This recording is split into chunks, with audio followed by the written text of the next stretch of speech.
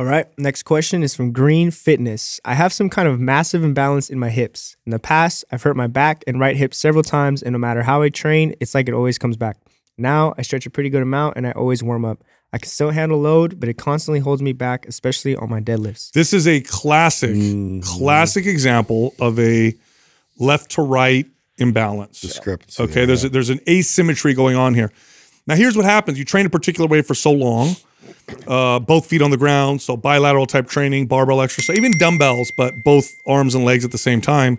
You do this for so long, your body has an imbalance, and it just strengthens along with that imbalance to the point where that imbalance then gets in the way. And then you'll find that once you go past a certain weight or intensity, ow, I hurt myself.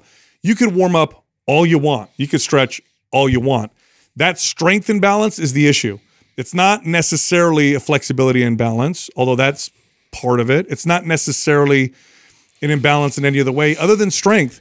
If there's a strength imbalance and it's big enough, then you're going to have what are called repeating injuries. And that's exactly what this person said. I keep hitting. So if you're listening to this right now and there's like one thing that always pops up once you get to a certain point, one of the best things you could do is an entire training cycle of unilateral training, real unilateral training. Map symmetry. Map symmetry would literally, for this person right here, if they followed map symmetry 1 to 2 times, they would probably solve this issue.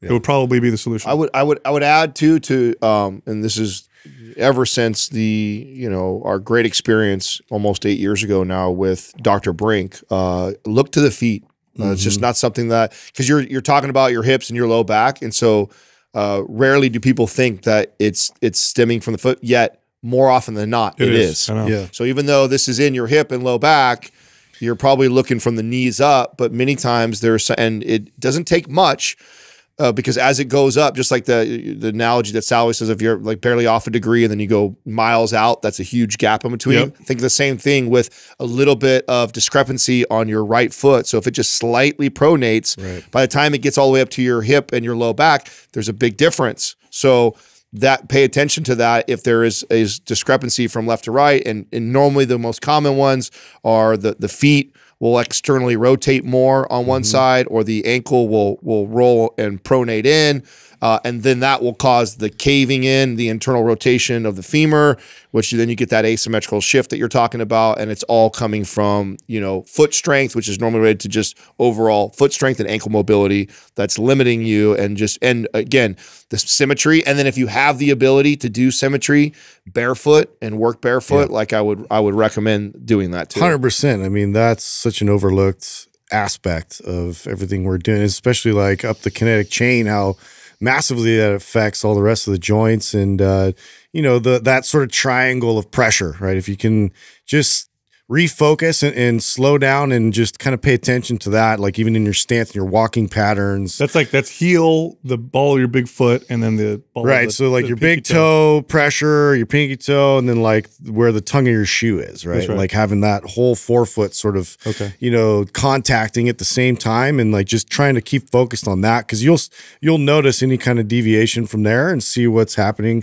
But too, even like they said that they stretch, and so what kind of stretches are you doing? I want to know, like, what if this is a static stretch, or are you actually doing mobility drills and doing things where priming? Yeah, we're actually like strengthening, and we're trying to intensify that with muscle tension, so your body feels like it has strength and control and stability there, not necessarily just trying to relax and get range of motion. Yeah, and you could also do this. Oh, this might be what's happening. Oh, this stretch feels good, so I'm going to do this stretch. Well, yeah, you could alleviate the initial tension and issue, but you're not solving the root cause. By the way, this is an experiment that someone can run that would illustrate what we're talking about. You could take an insert and put it in one shoe, and that'll literally lift your foot up by not even a quarter of an inch, like a quarter of an inch of an insert. So put like one of those Dr. Scholl's foot things in one foot, and then walk around all day and tell me you don't notice a change in your low back. You'll start to feel, you might even feel tension up in your shoulder. And it's all coming from this like quarter-inch rise in your foot that might almost be imperceptible. So this is how it happens. And so over the years of strengthening your body with this, quote unquote small imbalance, it becomes bigger and bigger and bigger. So literally, if you're listening to this, follow map symmetry like 1 or 2 times in a row, and you'll probably solve this issue.